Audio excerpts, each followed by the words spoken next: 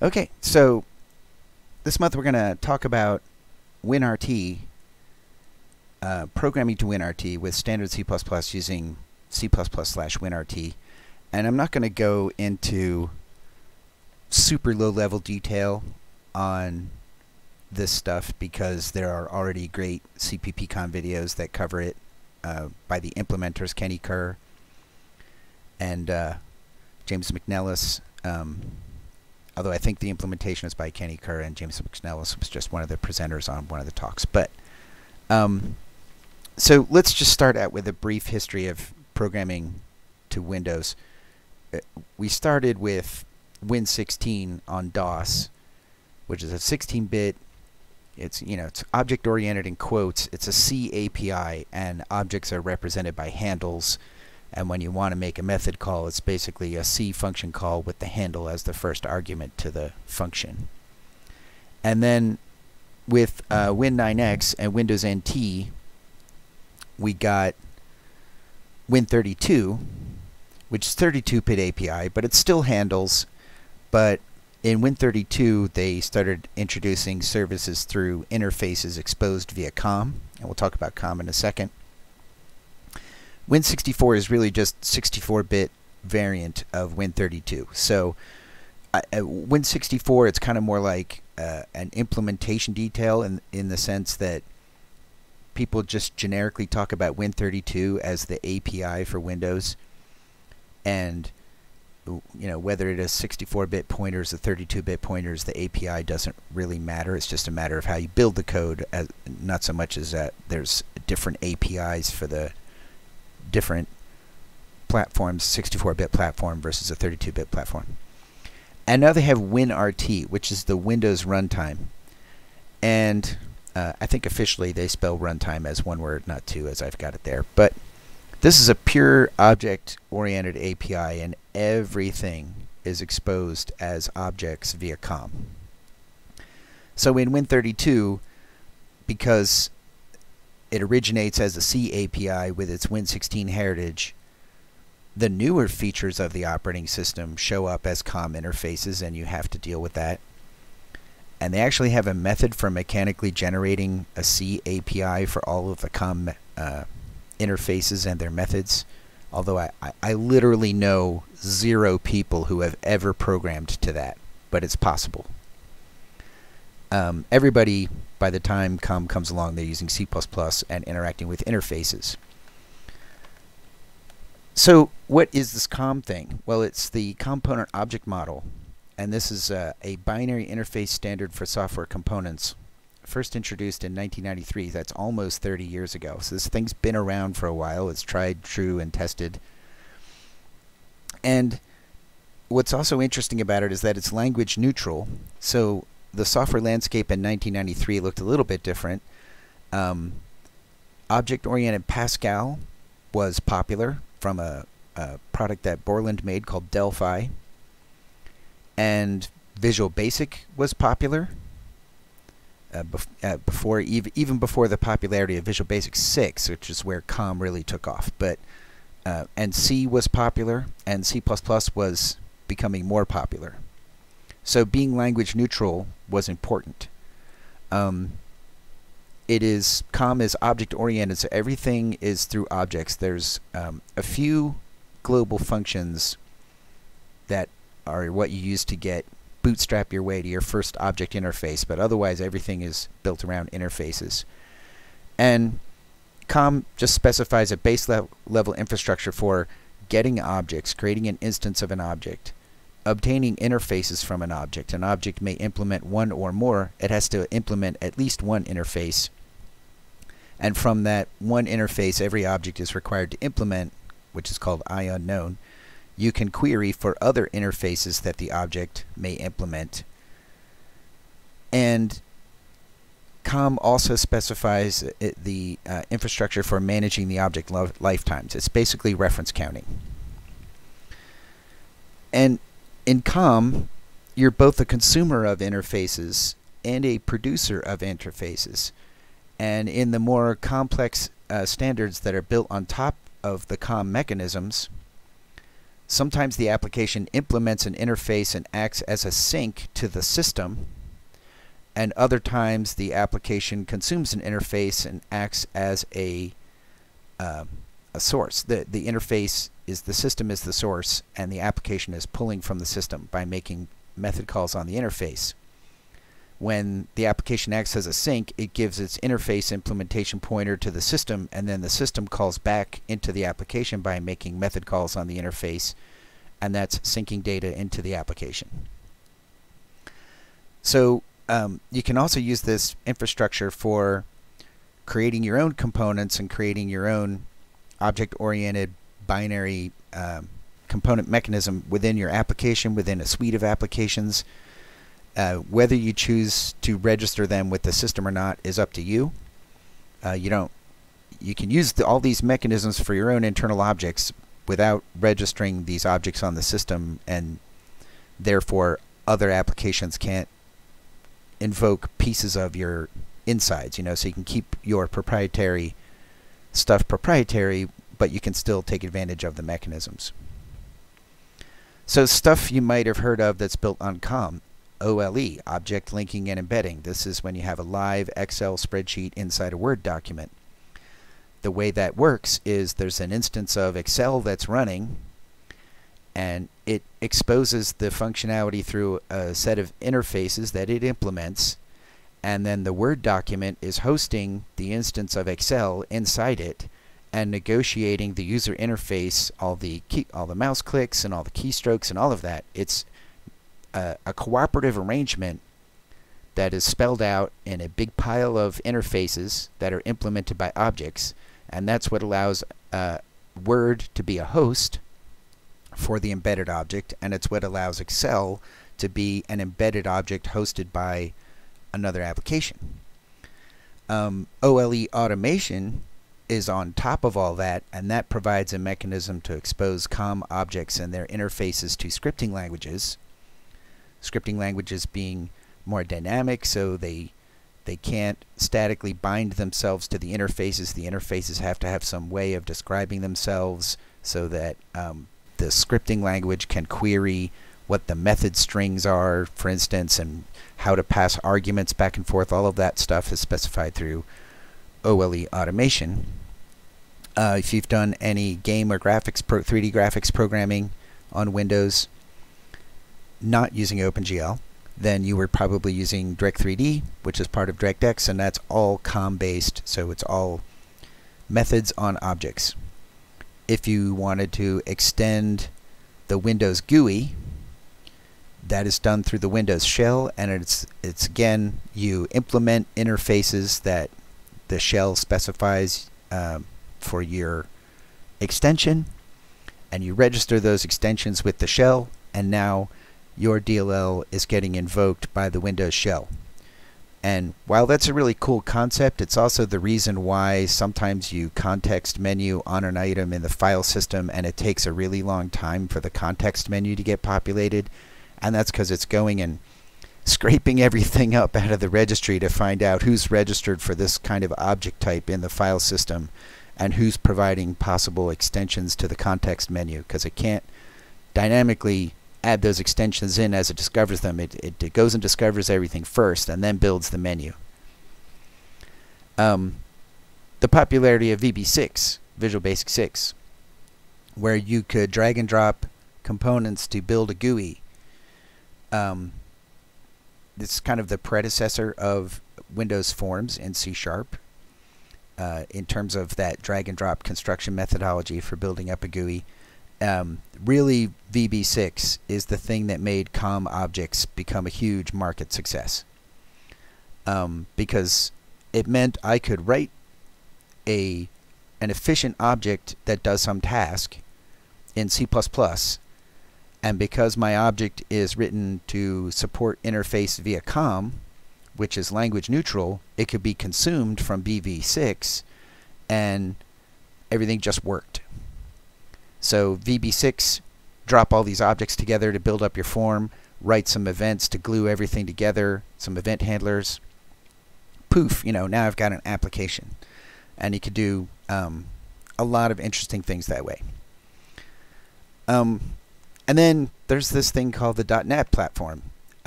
Is .NET implemented on COM? No. It's influenced by the experience of using COM for the 10 years prior to .NET being introduced, and it has a lot of similarities. It's easy to consume COM objects from .NET, and it's easy to implement COM objects from .NET. And .NET interoperates with COM really well, but it isn't implemented via COM. In other words, COM is not the enabling technology that creates .NET. Although they play really well together, but it's a completely separate thing. It has a virtual machine, which is not part of COM. It has the intermediate language, which is the virtual machine assembly language for .NET, and all of it. It has all those other things. So there's similarities, but it is not implemented using COM. So what is WinRT? Windows Runtime is a platform-agnostic component and application architecture implemented in C++. That's how Wikipedia describes it. And for a while, Microsoft, their marketing department always seems to muddy the waters, shall we say. There was a while where WinRT, which is what I think of as this API, they were kind of labeling it as, the next version of Windows, or the name for the GUI or whatever. It's just I can't tell you the number of people I've talked to, and I said, oh, it's done using WinRT, and they're like, oh, WinRT is dead. It's not a thing. And I'm like, yes, it is. We're talking about two different things. And the one you are talking about that is dead, that isn't a thing, is a fault of the marketing department. It has nothing to do with the technology. But really, Windows Runtime is a new version of the Windows API, where the entire API is accessed via COM interfaces. And there's because there's this kind of layer of indirection through interfaces, WinRT applications can be run in a sandboxed environment. Kind of, they can have this spun up little mini virtual machine for it. It allows WinRT applications to be sold through the Windows Store and be certified. The sandboxing makes it less likely that one of these applications could make a permanent change to your system settings or anything like that. It's the whole point of running things in a sandbox. But more importantly, all the services are provided through COM via interfaces, unlike the Win32 API, where some things are provided through C API style functions and other things are provided through COM. Generally, the more recent things are provided through COM and the older things are through functions.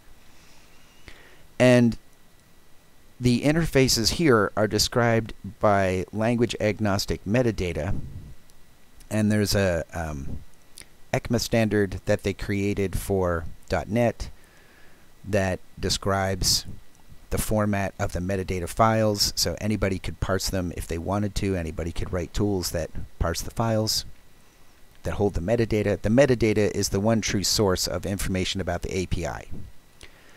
So each language that wants to target WinRT uses a language projection that exposes the interfaces described in the metadata to that programming language in as natural way as possible.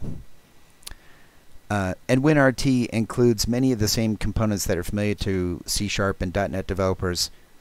I don't know what the crossover there is, but I believe it's, at least as far as the WinRT surface, everything you could see from .NET you can see from C++. Does that mean that there are things accessible in .NET that aren't accessible from C++? Sure, because as I said, .NET is a completely separate platform, and although it interoperates with COM, just because something is available in .NET doesn't mean it's available as a COM object. And at a bare minimum, something has to be available as a COM object to be in WinRT. Now, I believe it's Microsoft's intention to provide parity between WinRT and the .NET platform, but I don't know off the top of my head, to what extent they've been able to accomplish that. But as we'll look at a more example or advanced example later, and we'll see that it looks pretty darn close. So what is C++ / WinRT? So it's the C++ language projection for the WinRT API. It uses only ISO C++ 17, so no language extensions, no MSVC specific code. You can even compile it with Clang if you want to compile your code with Clang. For instance, as we discussed last month, you might want to be using Clang to get better error diagnostics, so not going to be a problem. They ship a tool called CPP WinRT, and this is the tool that reads the WinRT metadata and generates a header-only library that allows you to call the functions or the methods and interfaces described by the metadata. So this is handy because if you get a third-party WinRT component and say that component doesn't ship with a C++ language projection, but it does ship with component metadata. So you can generate the C++ language projection yourself for that third-party component. You can also use it to, for whatever reason, if you want to, you can regenerate the language projection for the entire WinRT system. So the system API. Why would you want to do that? Well, the projections ship with the Windows SDK, but you might want to generate a subset of the metadata into the header-only library, put that into your source tree so that when you build your application, you're building for a specific version of the WinRT runtime, rather than requiring people that want to build your code, say it's an open source application, to have the particular version of the Windows SDK that has that particular metadata version on it. So how does this stuff work? Well, it's a header-only library, so you would guess correctly that templates are involved. Template classes are used to provide marshalling shims to cross the COM barrier. And what that means is, as a consumer of these interfaces, you get something that is clean and you don't have to worry about low-level details. And as I said, the COM objects are lifetime managed by reference count, so constructors add the reference and destructors remove the reference, and everything just works. As when we look at the simple example, we'll see an example of that, how it's very clean.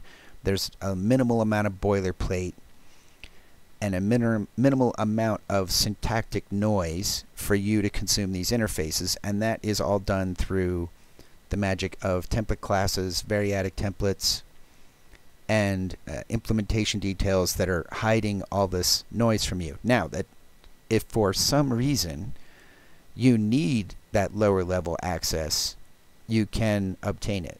It's not like they're hiding things from you and you have no control over that. You can get access to the lower level facilities if for some reason you need to. Perhaps you're trying to migrate some legacy code up to using WinRT, and you need to deal with some low-level COM style method invocation, via ATL or something like that, in older code. But for newer code that you're writing from scratch, it looks very similar to C#, as we'll see.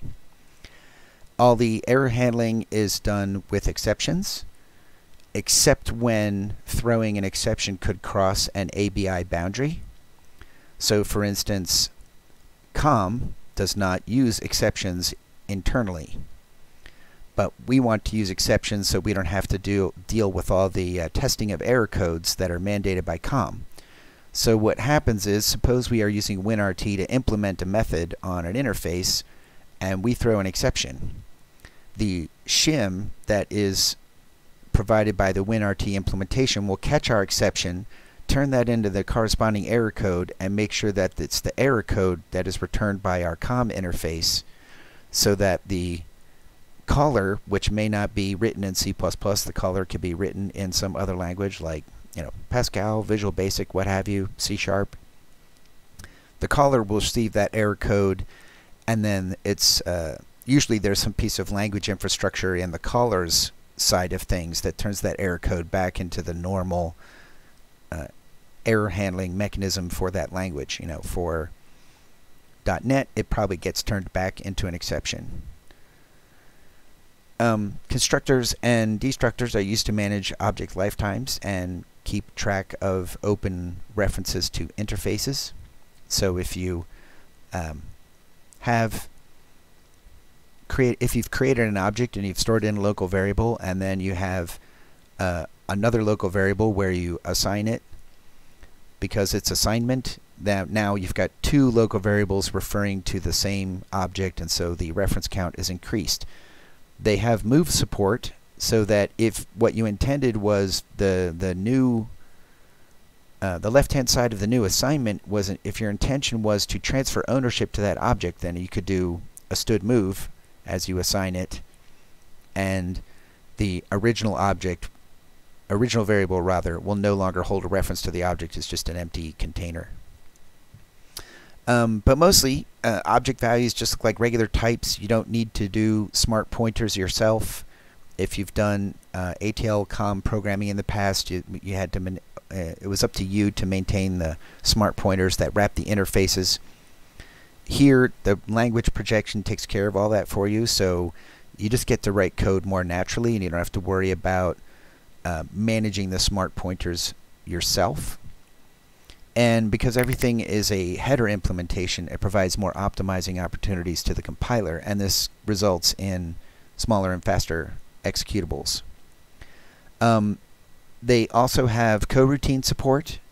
As I looked at some of the implementation, it looked to me like they were using the C++ 17 coroutine support from experimental. So the headers say bracket experimental / coroutines. And they're using coroutines for asynchronous operations. So a lot of the WinRT methods and objects are have asynchronous operations because they're you know, that's a more modern design style. So if you're reading from a file, or you're reading from something on the network, or you're doing any kind of communication that could be potentially blocking, usually what happens is they are returning an asynchronous result, and then you can either synchronize on the asynchronous result if you need it right away, or you can hold that result for a while until you need it to give that asynchronous operation a chance to complete, and then you can obtain the result. So they're using coroutine mechanisms to implement that.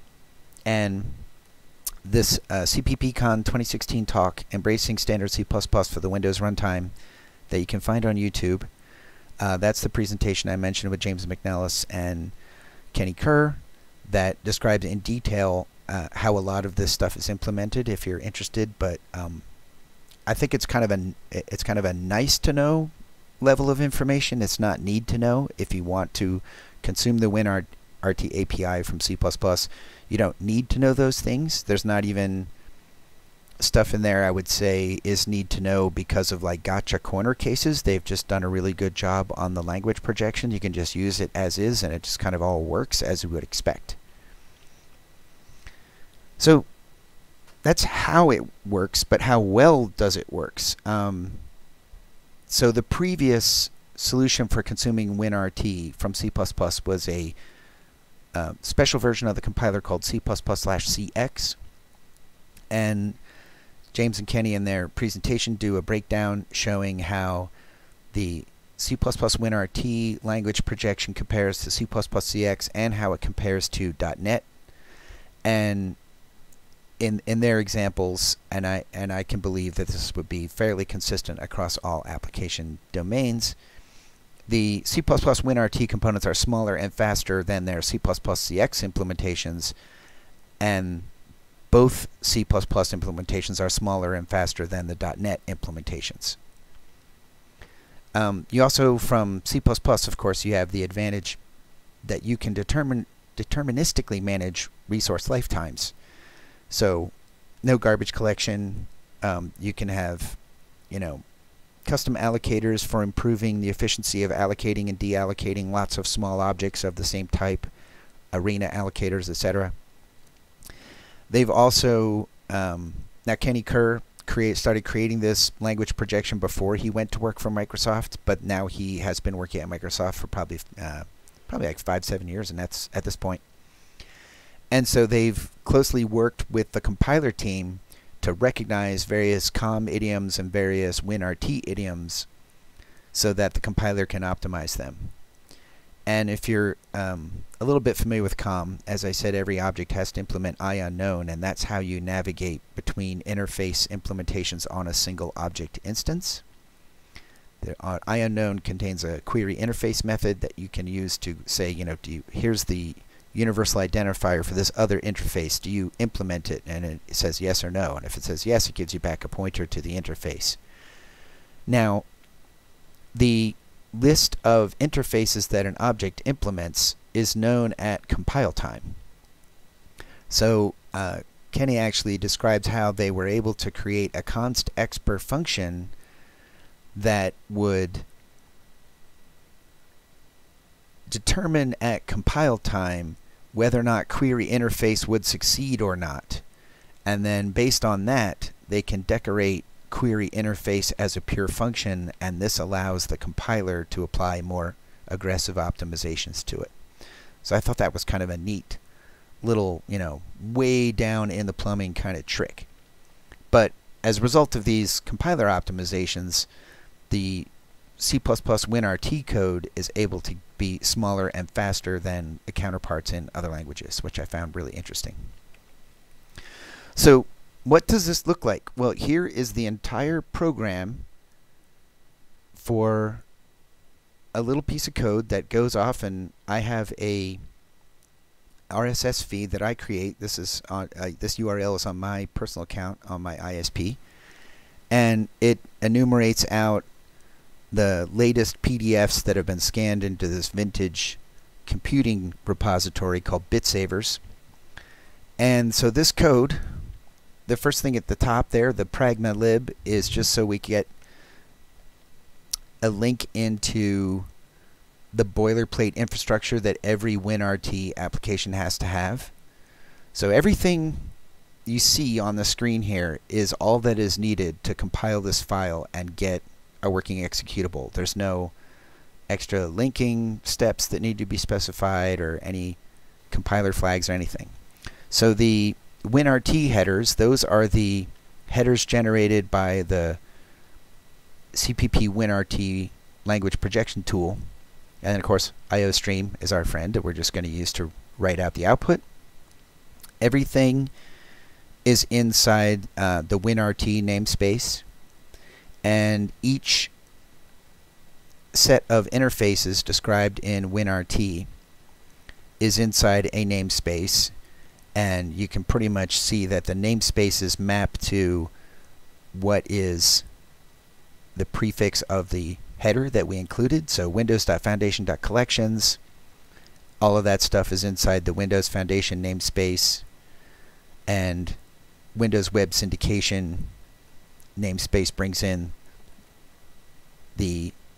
or makes visible the declarations for syndication client, syndication feed, and syndication item, which I've just written it as const auto item, but the actual type is syndication item. So we got a URI class that lets us build a URL and a syndication client, and from that client we retrieve the RSS feed from that syndication client, and that's an asynchronous operation. But right here we just a method chain on the get because we immediately need the results. We don't have any other things we can do usefully while that fetch is taking place asynchronously. And then we can just do a range for loop over the items collection, and for each item we can get the text of the title, and then we can print out the title as a C-style string. Now, H-string, you might notice, is a little different, being in all lowercase. And as I mentioned earlier, there is marshalling across the COM boundary between the language and COM. And strings are one of the things that have to be marshaled. and it's a standard COM data type. So instead of it being provided by a WinRT interface, it is provided as part of the infrastructure. So hstring is a class that is provided by WinRT. Its implementation is basically fixed. It's provided in a base.h if you go look in the headers. And that's what gives us our ability to get strings in and out of WinRT. So let's go take a look at what this code looks like. So here's that exact code that I just showed you. Now I created this by just saying create a blank Windows console application project. So this project doesn't know anything about WinRT, it doesn't know anything about the language projection, it doesn't know anything except standard C++. The only setting I had to change from the default was I went to, well, it's bubbled up here. I had to change this from the default is ISO C++ 14. So that was the only thing I had to change, was to change it to C++ 17. And if we, here, let me get my output window over here so we can just see the build going. If I just say rebuild, it'll compile this. Now you'll notice that it takes quite a while to compile that source.cpp, even though it doesn't have much in it. And that's because these generated headers can contain quite a bit of code. Since it's a header-only library, it's all in there. And so each header that is generated for a namespace for a set of interfaces and so on is obviously including other headers to get other things that it depends on. So it can be quite a bit. So generally the recommendation is to use either precompiled headers or to use modules, now that we have modules in C++ 20. And the hope is that a module-based version of these headers will be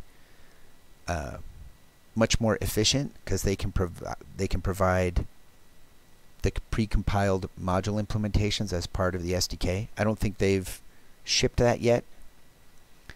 And in fact, on my little sample here, in order to get it to run correctly, I had to target a slightly older version of the SDK. The current version, most recent version I have on my machine is 1N041, and that had a hard time with some of the asynchronous infrastructure.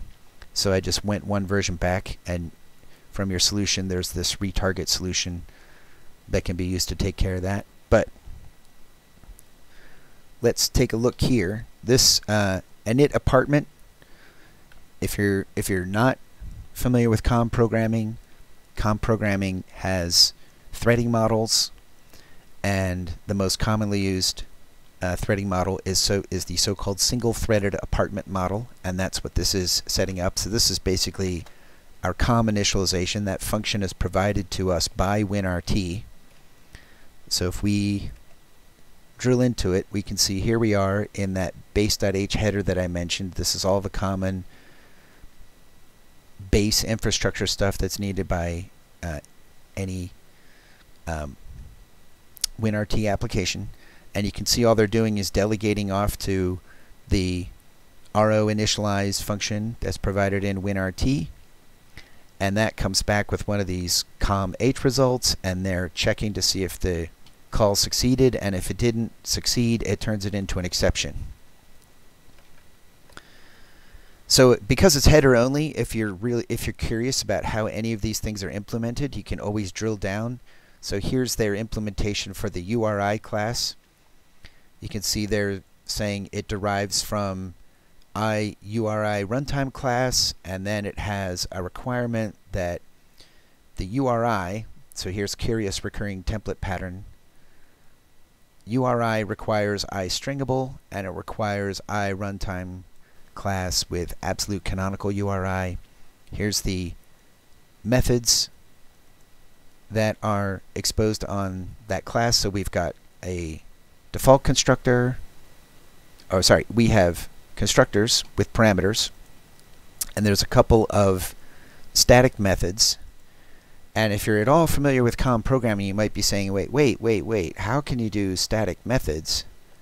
And they have a way that static methods turn into, you instantiate an object that holds methods for all the static methods on your class, and then that one instance of that object holding the static methods for your class, that one instance can serve all instances of the class, right? Because they're static methods, they don't vary behavior based on the instance. Otherwise, they would be instance methods and not static methods. And the obtaining of that interface pointer to that object that represents the static methods is cached, so you're not querying it over and over if you're calling these static methods repeatedly and so on. They've explained this in their CPPCon talk. It's quite interesting from an implementation perspective, but from a client perspective, it's just like, yeah, all I need to know is if I need to unescape component, I can just call that method statically. And in the WinRT documentation for these interfaces, it will be shown as a static method, so you can know which ones are static and which ones are instances. So here I am, I'm building a URL, etc., etc. If we want to step through this code, we can run it real quick. Let me get the console window where you can see it. So here I am at my breakpoint. If I want to, I can step into these methods if I want. Their Visual Studio has a feature called not just my code is what they call it. And so because these headers are coming from the system, they're not marked as my code. So by default, if you step over or step in, it's the same because it doesn't consider the WinRT language projection to be your code. You can force a step in. There's multiple ways to do it, but one way I do it is to just do Control F11, which kind of steps you into the assembly language.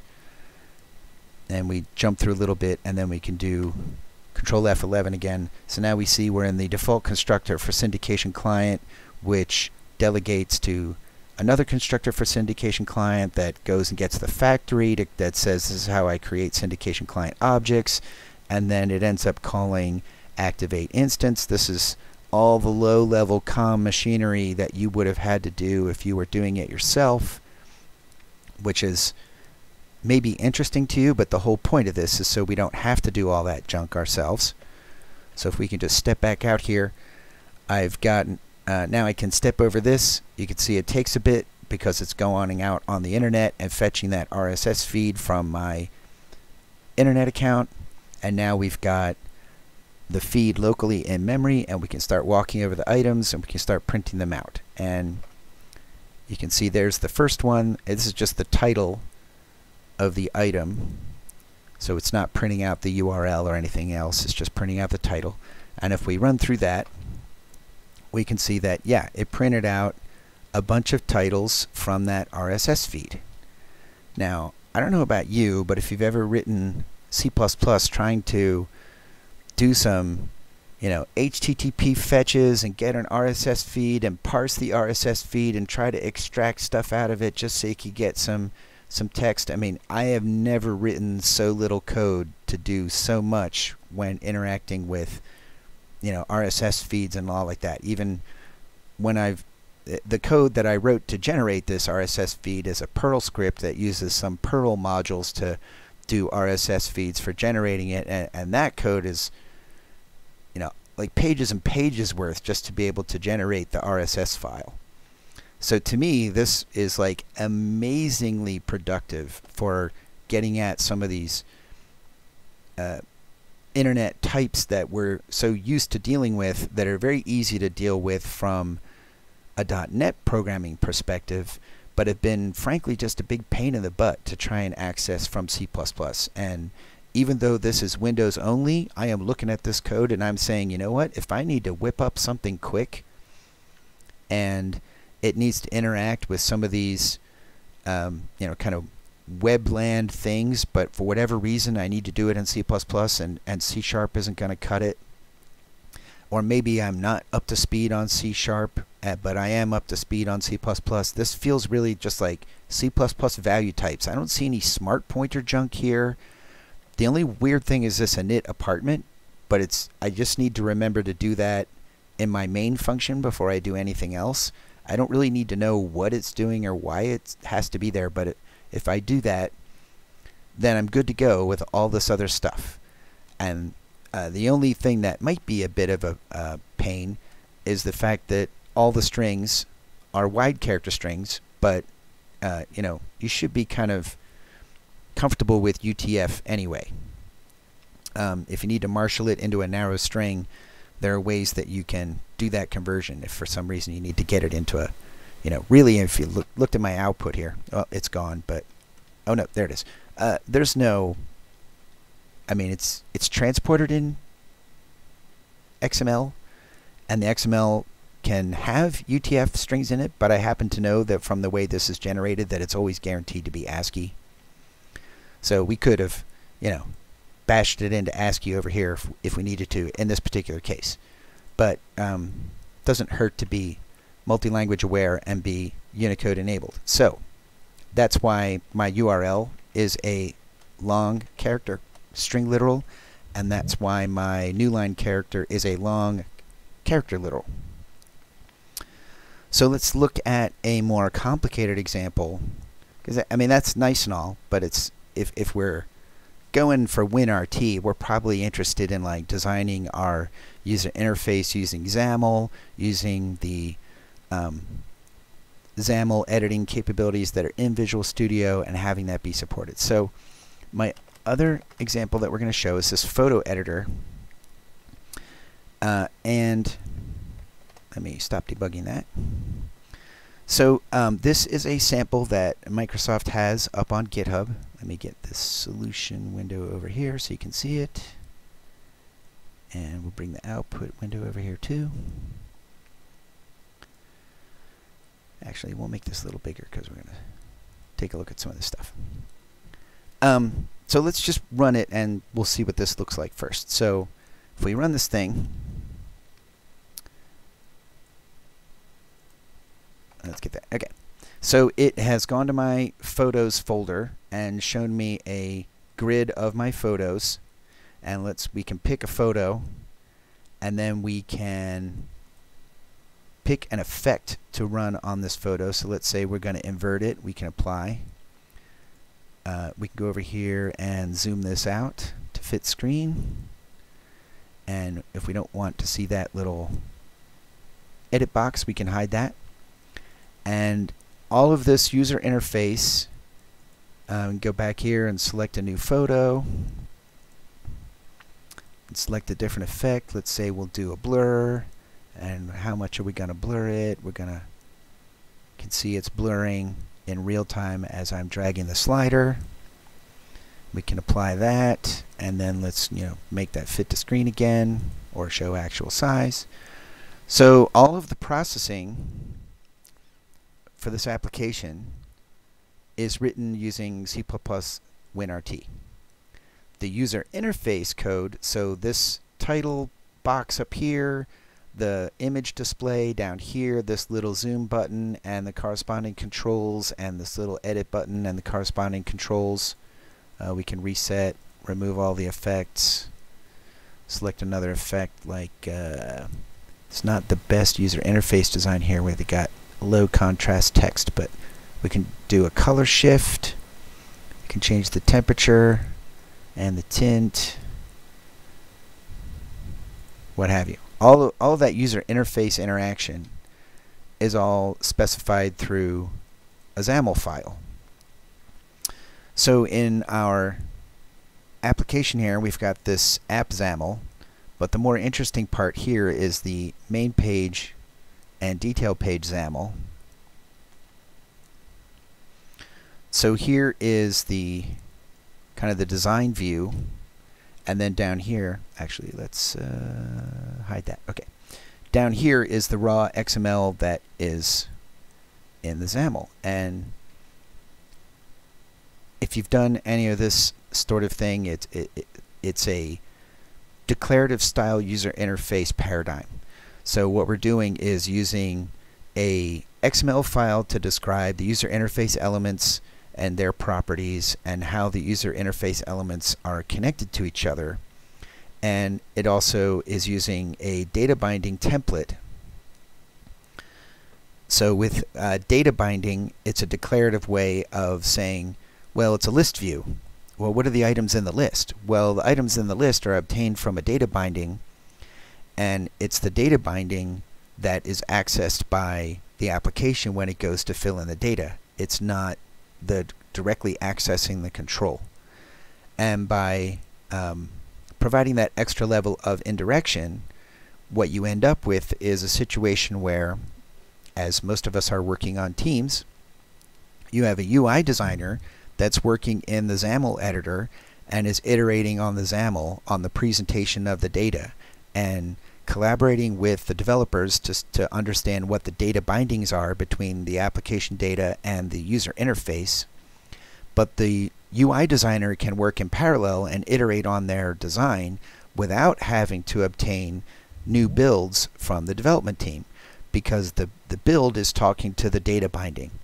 So they can adjust the properties of the user interface and how it is attached to the data binding, and they can change it from a list view to a grid view to checkboxes or what have you. They can experiment with different user interface choices and quickly try them out without having to rebuild the code. So that's the whole point of XAML-based user interface design, compared to tightly coupling these things like it would be in, say, an MFC application or a traditional C++ application. So the way Visual Studio does it is that each of these XAML files has a code behind file. So here on the detail page, here is this detail page.cpp. Now this contains the manually written code. So we see here that we've got a detail page object, and it's inside this implementation namespace. Now personally, I would not have put this inside the WinRT namespace, because to me I would have viewed that like namespace standard. I would have stayed out of there and just, you know, I would have just called it photo editor at the top. But this is how that sample is written. And you can see it's similar to how the code that we looked at before. They've got a pre-compiled header to pull in all of that WinRT stuff, which is going to be megabytes of header. Pull it in a pre-compiled header. More ideally, C++20, we would use modules. Again, I don't think they've got a module-aware implementation of the language projection yet, but that's where they're headed. They've said that that's where they're going to go to. So I would not be surprised to see it show up at some point. And similar to what we saw in our small example, there's, you know, using namespace WinRT to bring in the core WinRT infrastructure, things like hstring and a init apartment, those kinds of things. And then they're using the namespaces for the WinRT objects that they are using in this code. And although you can see my resharper is saying, hey, you did a using namespace Microsoft Graphics Canvas up here, so therefore specifying it again here is kind of redundant. But I'm kind of the opinion that when you're bringing in these namespaces, it's less ambiguous to the reader to specify it out in full. But that's why it's ghosted like that. You'll notice that although some of these prefixes are ghosted by resharper, all of the terminal namespaces are not ghosted, which means that we actually are using something in this file from all of those namespaces that are listed.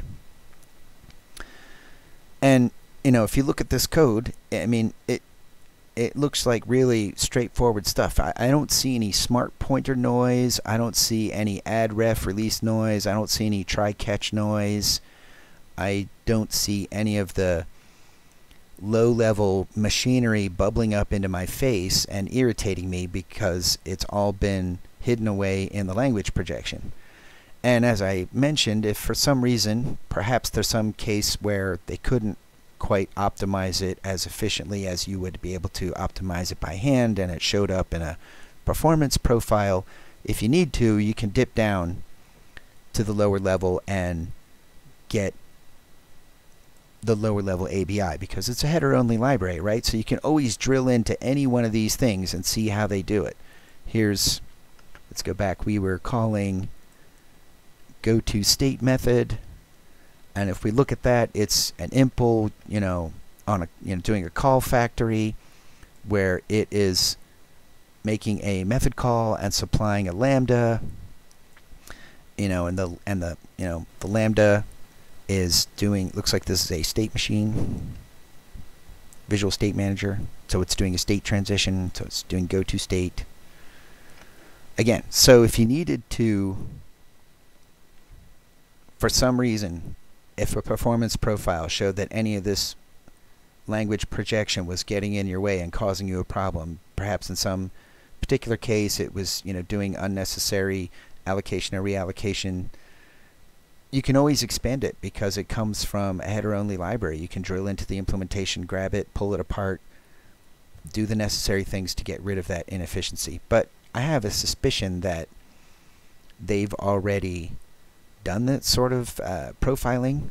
You can see those methods that we looked at are not particularly complicated. They're just simple marshalling and delegation. So it's unlikely that any performance problems are going to be originating in the language projection. But in the rare weird case where that does happen, since it's header only, you can always drill down as low as you need to go. So that is basically it. I was pleasantly surprised that this little example here of getting items off an RSS feed and dumping them out was just like a simple one-page piece of code that even fits on a slide, and the only thing I needed to do in my project settings was to switch it to use C++ 17. And other than that, it just compiled and worked poof, like right out of the box. I didn't need to adjust any linker settings. I didn't need to do any. Now this Windows app thing here with the pragmalib, there's almost certainly a way that you could go here to add reference and obtain it that way. If we look back at the photo editor, they've got a bunch of the Windows runtime assemblies referenced here. So when you're hooked in through, and you'll notice this is a universal Windows project, whereas my simple example is just a plain old standard console application. I wrote my own main. If we look over, that was something that you might have noticed. If we step into this program from the very beginning, we'll see that we get into a XAML generated main. It's a Win main. In fact, it's a wide character signature Win main. Not that we're using this string. And the first thing they do is call WinRT init apartment, and then they call application start with a lambda that makes an instance of our app. Because if you have a XAML application, you call XAML application start and you give it an instance. Well, you give it in this case it's a lambda, but I believe in other languages it's something like it ends up being a factory that creates your app. We can drill into this make function and see that it's a variadic template function, and this is to support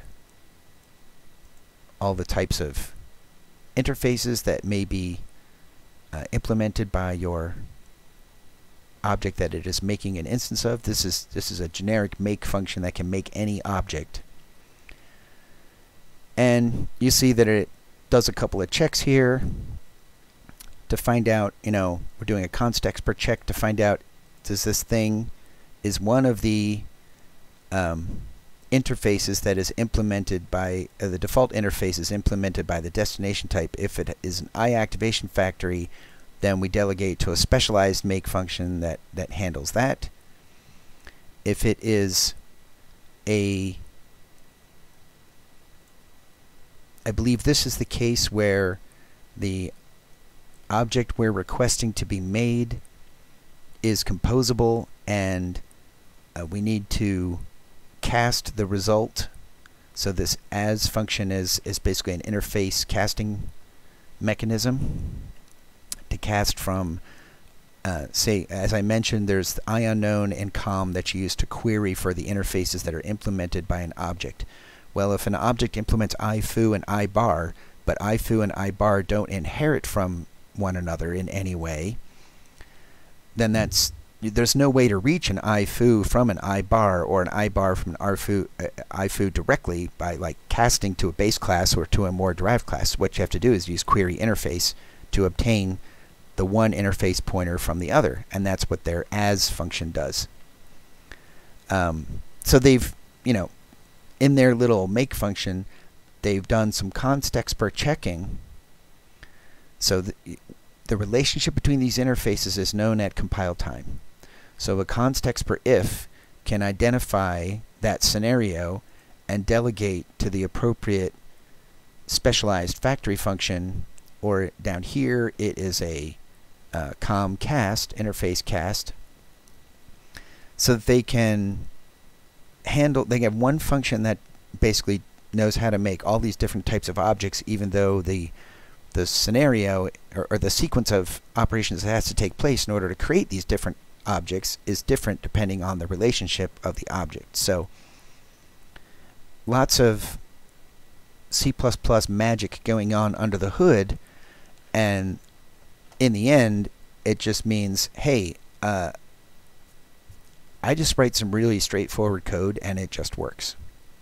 Now you might have noticed, if your eyes are keen, that, hey, you might have noticed, hey, this is generated code, but it's got an application type mentioned in it. So where did that come from? And in this whole Visual Studio kind of, how do you call it? XAML designing world, right, where the Visual Studio is generating code that corresponds to code that's in your XAML file, XML in your XAML file. So the build system created this generated files folder. This x64 debug, this is where all our OBJs reside. We're used to that from building regular C++ applications on Windows. But this generated files folder is where all the magic IDE generated boilerplate that glues together the XAML to our application code, that's where it all ended up over here. And I'm not 100% certain the reason why, but obviously this app.xaml was copied from our source file directory over here. So this is our source file as we obtained it from GitHub, and the build system copied it over to here and then generated a header file and a why do we have an H and an HPP? I guess the H is if we were going to consume this from C for some reason. I'm not 100% certain on the role that all these generated files play, but you notice there's also some CPP files that are in here. I'm assuming that this one with a .g is generated with some data substituted in from a template, and this one is just needed but copied over from some place where Visual Studio decided to get it. I haven't worked in like .NET XAML land for a good number of years, so a lot of this stuff has evolved to where I'm not tracking all the details. But point is, we were able to do XAML-based UI design, so that decouples the UI designing from the back-end business logic, and the bridge between the two is the data binding that attaches controls to data sources. So our business logic responds to events, fills data sources with data. Those data sources are bound into the UI. The UI gets updated. And as you saw when we were running that application, it's pretty decent and efficient. Obviously, you fill a grid with 1,000,000 grid items. It's going to take a while, but there's always a stupid way to use something smart. So that, I think, gives you an idea of how all this stuff works. And for simple things, it's simple. And for more elaborate things, we've got high-level tools that let us leverage the facilities inside Visual Studio for team-oriented UI design, and we can write our business logic in C++ where it's going to be nice and efficient and fast and low resource consumption, which is the way we want it. So if there are any questions, we can take those now.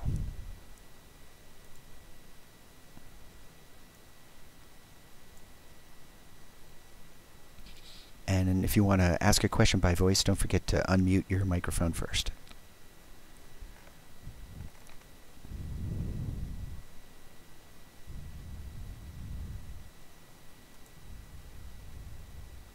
Or if you don't want to talk, there's also the chat window. You can type a question in there.